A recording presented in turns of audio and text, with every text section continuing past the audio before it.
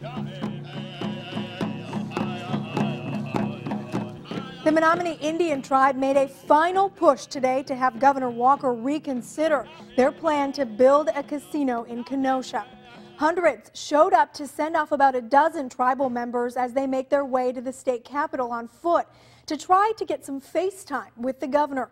NBC 26's Eric Crest has more. Hundreds from the Menominee Nation gathered in Kashina this morning with one encompassing message. Hopefully to help shake and wake the governor, so they can get him to understand why we need this casino.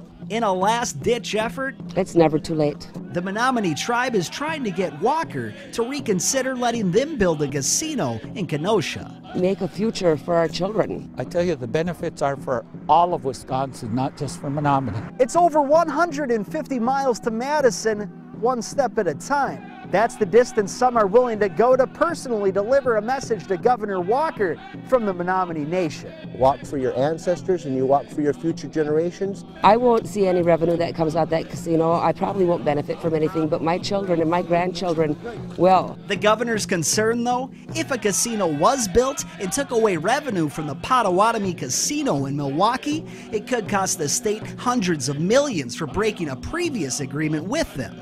That's why previously he's rejected their proposal. You take her one step at a time, just like this. But with some revised negotiations to discuss and more money on the table if the state had to ante up to the Potawatomi, the Menominee Nation just hopes they can have a sit-down with the governor when they arrive. In Kashina, Eric Crest, NBC 26.